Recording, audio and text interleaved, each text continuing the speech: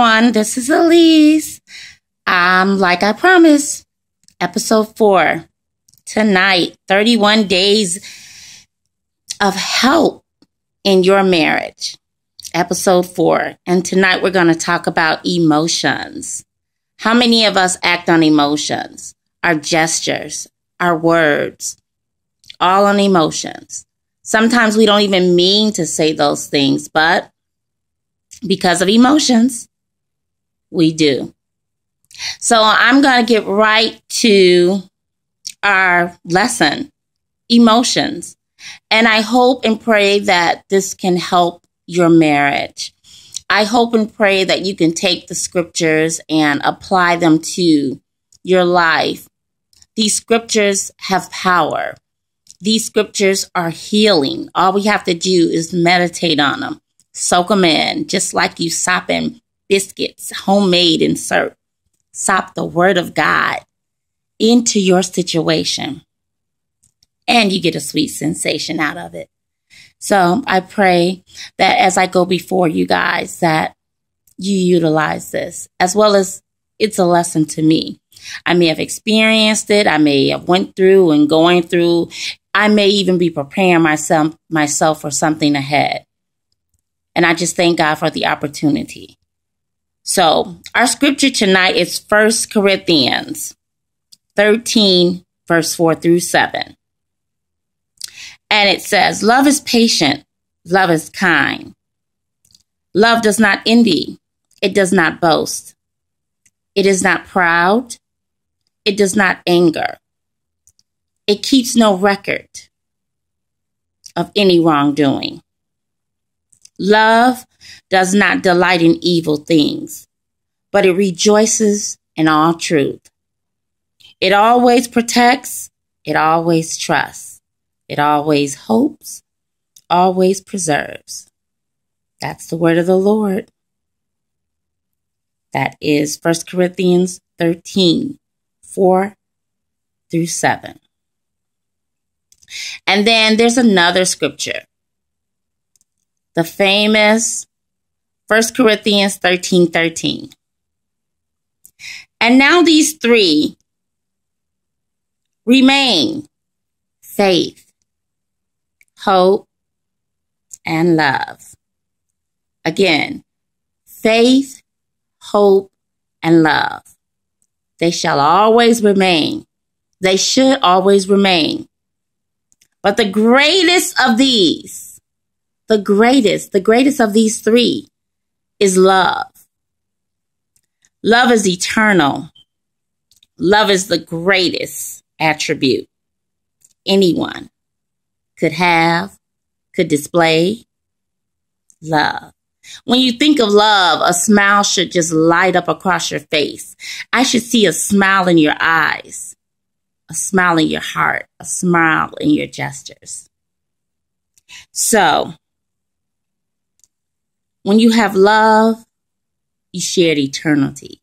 Nothing can conquer love. Love conquers all. So when you're upset, when someone has teed you off, your spouse, your fiance, your boyfriend, your girlfriend, because this message is for you singles. You should not have a boyfriend or a girlfriend if you have no intentions on one day having that person as your spouse. You should be seeking God to know that you're prepping and preparing for a relationship for a lifetime. So I'm going to begin with this thing called emotions. How many of us get upset and we just have an outburst? Be it physical, mentally, but we're working off of emotions. How many spouses have had it out with their spouse? Your fiance, you've had it out, had an argument. You want to call it off. You want to get a divorce. You want to leave. You say some things about that person. You say some things about their family. If it's a blended family, you say some things about the children. None of these things are right, and none of these things are of God. When we do things, and I'm sure we all have gotten on God's nerve, but the love that he has for us, guys, it's just so wonderful just to know that he loves us regardless of our faults. He doesn't work with emotion. He just scoops us up and wants us to dust ourselves off. He even helps dust us off. So why, when we have altercations with our other half or our future spouses, do we immediately want out?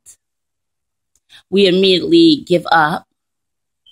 We immediately say things, curse words, mean things, demeaning things. Why do we do that? Because we're working with emotions. I'm here to tell you tonight that, yes, it's easy to say, let's work with love.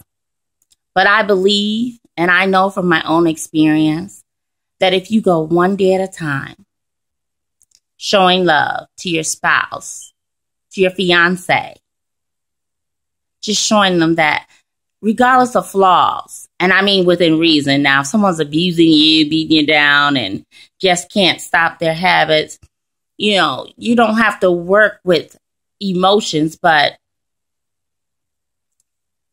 you don't have to be anyone's fool or punching bag. What I'm saying is, when things happen, work out of love, not out of emotions. Sometimes you have to be quiet, guys. Sometimes I myself have to just shut up. Shh.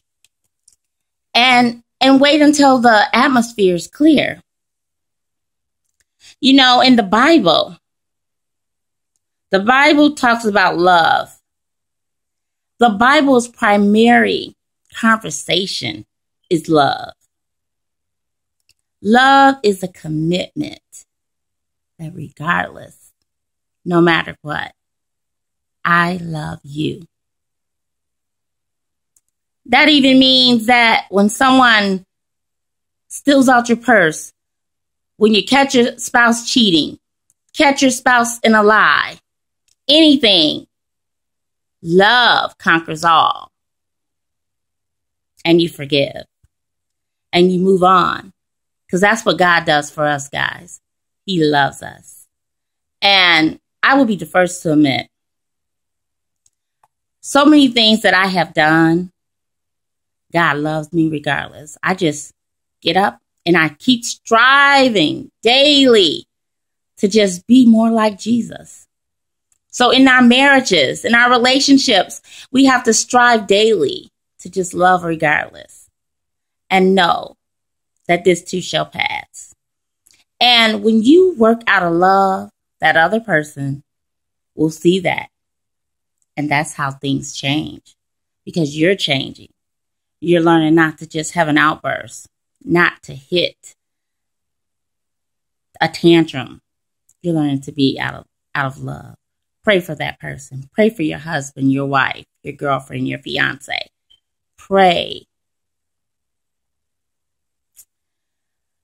The primary is a commitment.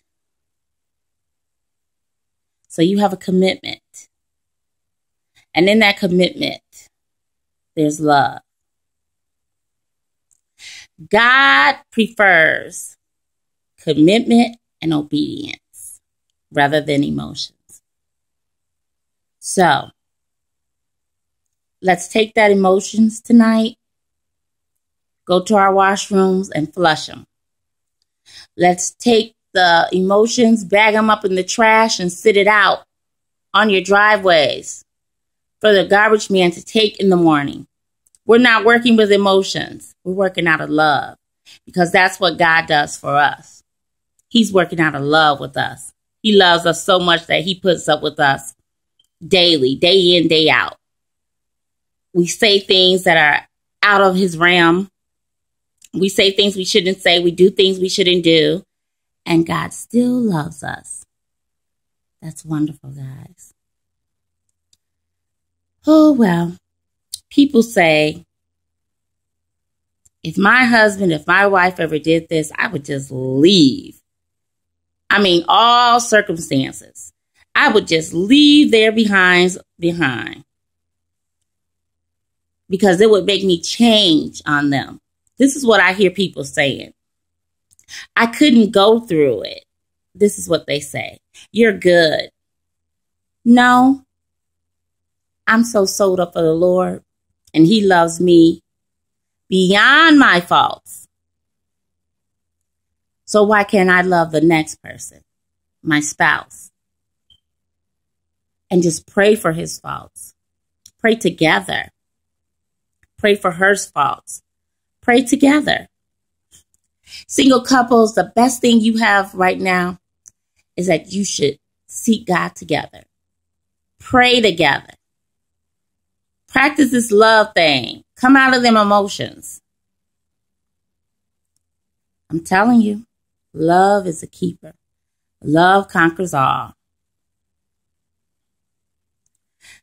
So, here's the thing. We made some wedding vows. We made a commitment. We're in a covenant with God and your spouse. Single people, you want to be this way because you're engaged. So that means that you can't just up and run out of your covenant with God and your spouse. You said for better or for worse. So emotions was not in those vows. So you stay and you pray. Yeah, stay and pray. And because of all the love, you'll work it out. Nothing's easy. If it's so easy to work for, you don't need it. I love a challenge. Challenges are so good. It makes whatever that thing is better and better and better. So I'm going to leave you with this, you guys. Let's practice love and not work with emotions, which is feelings. Love is giving the very best effort you have. So that means give all of you. That's what love is. On the behalf of another, regardless of their response. Just show love. Even if your spouse wants to be mad at you for a day or 2 or 3. You show love. Your fiance's upset with you. Continue to show love. Because God continues to show love to us. Don't He? He does for me. So I know He do for you. Even when it's thrown back in your face. Well, Jesus did this with us. Look at how Jesus was treated. And He just showed love. He didn't work with emotions. He didn't say, God, get me out of here. I can't deal with these people. They're mistreating me. They're spitting on me. I can't do this. He went through showing love. When they threw stones and talked about him, He didn't get in altercations. And the reason I'm saying this is because when you enter into covenant in a marriage, the spouse is told, your husband is told to love you like Jesus does the church. So, in that aspect, Jesus wasn't fighting people in the church when they were doing wrong things. When He was out praying and preaching, He was not working with emotions. He always showed love. And that's what you should do. Always show love, no emotions. It's hard. But with God, we can do all things. Day by day, love, love, love. Not emotions, love. Have a good night. God bless you guys.